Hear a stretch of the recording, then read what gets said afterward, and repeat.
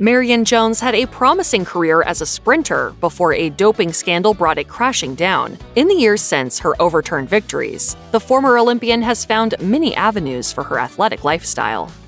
2000 was arguably the best year of Marion Jones's career. Though her sights had been set on the Olympics since her rise to prominence as a high school sporting sensation in the 90s, she had to wait for her shot until the new millennium. Her buzzworthy performance at the Sydney Olympics won her gold medals in the 100 and 200-meter sprints and the 4x400-meter relay, as well as bronze medals for the long jump and the 4x100-meter relay. For any athlete, that is a good day at the office. But what should have been the start of something wonderful became Jones's worst nightmare. Rumors first started swirling about possible doping when Jones's husband at the time, fellow athlete C.J. Hunter, tested positive for steroids at the Sydney Olympics. Jones denied any wrongdoing vehemently, and the next few years became a messy entanglement of public denials, during which Jones even threatened to sue if she was barred from competing in the next Olympics. To drive her message home, Jones even used her 2004 biography, Marion Jones: Life in the Fast Lane, to print a denial on a singular page in bold red letters that read, "I have always been unequivocal in my opinion. I am against performance-enhancing drugs. I have never taken them and I never will take them."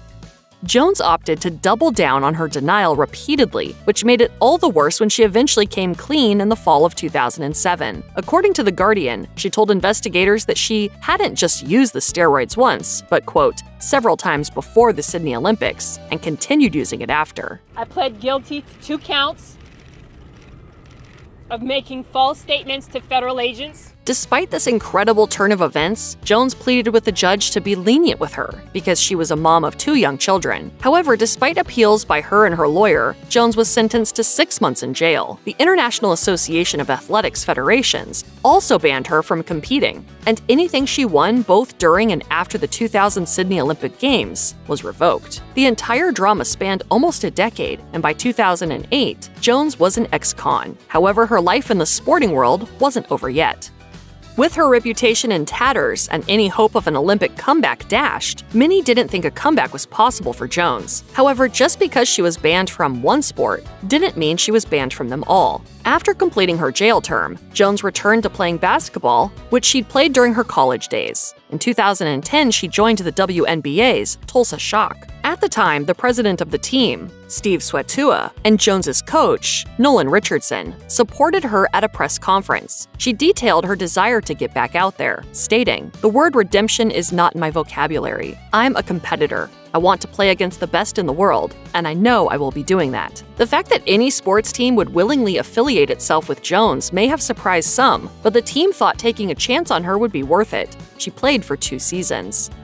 Although basketball was a positive step for Jones, it didn't prove to be a permanent transition. In 2011, news broke that she had been cut from the team due to a disastrous performance in her second season. The former track star averaged less than a point per game in her 14 on-court appearances, for what ESPN described as a league worst. Despite getting axed, Jones maintained a positive attitude, saying in a statement, "I want to thank the Tulsa Shock, Coach Richardson, the WNBA, and my tremendous teammates for providing me the opportunity to fulfill a dream and a platform to demonstrate to people, especially our youth, that if you have faith, life is full of second chances." She faded from view until 2012, when she was the focus of an episode of TV1's Life After docuseries. Upon the show's release, she spoke to ESPN about her current position, explaining that while she considered going back to basketball, she realized there were more important things in life for her to focus on at the time. She reflected, "I'm not at a low point. I'm excited where I am at now. I'm at a good point in my life."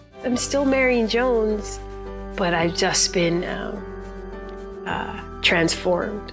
Though it may have appeared that Jones sealed her fate and discarded any chance at a normal life when she was in the eye of the media storm, the past decade has proved fruitful for the former Olympian. She has steered clear of mainstream media and kept a low profile. However, she does have something of an online presence, posting on Instagram and TikTok, where she has well over 40,000 followers apiece. While Jones hasn't fully saturated her profiles with tons of posts, it's clear that she's still an avid athlete, as her Instagram profile reads, "A mom, fitness fanatic and trainer, entrepreneur, minimalist, Tar Heel for life." Nearly all of her Instagram posts are sports-related and show Jones working out at the track, doing reps in a gym, and more. If her current hustle has shown us anything, it's that her athletic life was more than just a job to her. Jones is clearly passionate about sports and fitness, regardless of the role it plays in her life and career path. Additionally, as she has grown her social media following, she has tried to use her position to encourage others to exercise their right to vote. Back in 2020,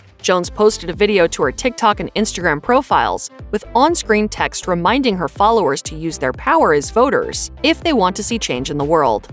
Over the years, Jones has added public speaker to her extensive resume, and in November 2023, she made an appearance at a Fierce Now event in Texas. For those unfamiliar with the organization, their Instagram bio reads, "Fierce, females in every role change everything. Exists to educate, energize, and embrace all women so that they are more confident and empowered." In an Instagram clip Jones shared from the Austin-based conference, she tells the audience that she hopes they leave understanding that being, quote, in the midst of transition is a good thing. If there's one thing that you all take from what I share with you today, is that it is okay to be uncomfortable. She seems to have gotten through to some viewers. For one commenter said of her speech, "It was such an honor to see you speak today. Thank you so much for your words."